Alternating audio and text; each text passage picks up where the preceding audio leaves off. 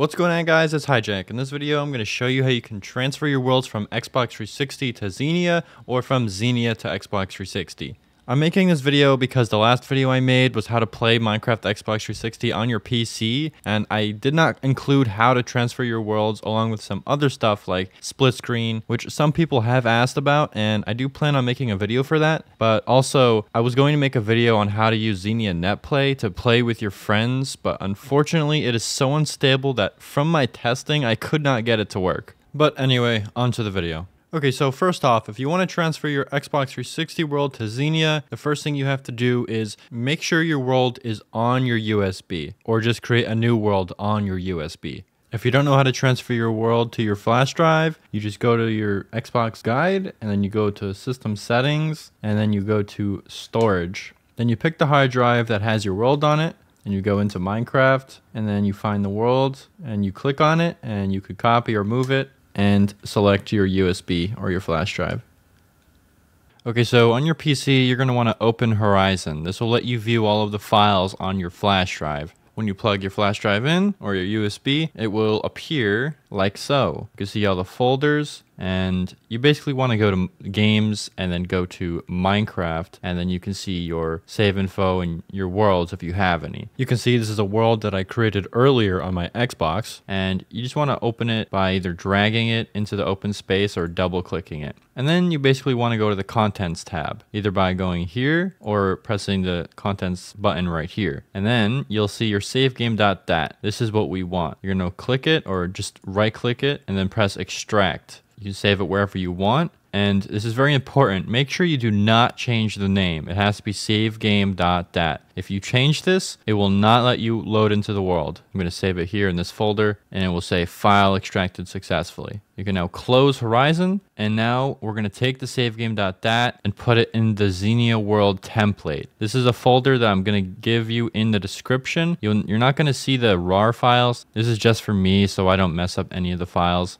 But you're going to want to put your savegame.dat in the Xenia world template folder. It's going to ask if you want to replace this, and you're going to say, replace the file in this destination. It has a savegame.dat. It has to be named that. It will not work if it's not named that. And the PNG. I believe this is also needed for it to actually appear inside Xenia. So we're just going to copy this, Control C, or right click it, copy, and we're going to go to the Xenia Canary folder and then go to Content. Now, whatever profile you're using, it's going to have an ID. You can check it inside Xenia by going to Profile, Show Profile menu, and there's your XU ID. I'm not going to hover over it because it's making it harder to see, but after that, you can see the E03 and all that. It's going to just be random every time you make a profile. So remember this, and then when you go to your Content folder, you can see it's the same ID right here. If you only have one profile, you don't have to worry about this. You just know that it's not 0 because this is for the game files. So you basically just go into your profile folder, and you're going to see this one right here. This is another profile folder, but this one right here, this is the Minecraft game ID, and this is where your Minecraft worlds are stored for your specific profile. So you're going to go in it, you're going to see 01. This is the world folder. You're going to go in there and just paste your world. You can either do right click and paste, or you can do Control V. So now your world is in the world folder. You can see it has, make sure it has the stuff in it, and you can just launch Xenia and we'll see if it works. And by the way, the reason why you have to do this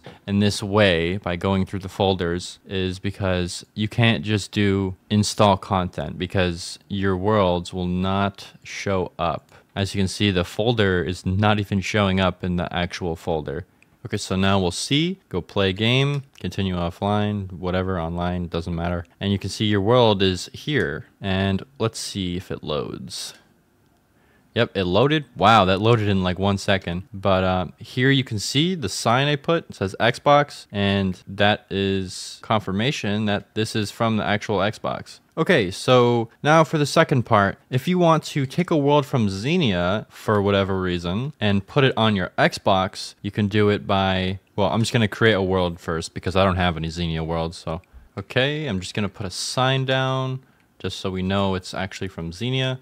Okay, and just exit and save. So as we can see, this is our Xenia world, and now we're going to want to close Xenia, go into the content folder, go to the correct folder where your worlds are, and you might actually have a hard time finding out which one is your world if you have multiple, because it will not save it with the actual name that you put in Minecraft. So I know this is my world because I only have one world. I don't know how you're going to figure out which one's yours, but I think this is the date, 2025. 6 is June, 5 is the day, but I'm not sure what 2014-04 is. But yeah, that is a downside, but that's okay because I don't think many people are going to be taking their Xenia worlds and putting it on the Xbox. But if you do, good luck finding out which one is which, and the only thing you have left to do is open Horizon again, and you're going to want to go to, just copy your save game.dat and put it over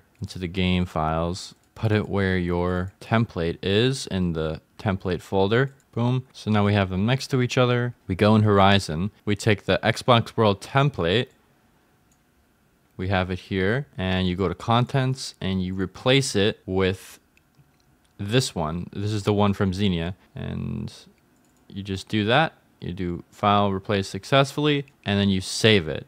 Make sure you save it, otherwise it will not replace it. And then you can just save it to your USB.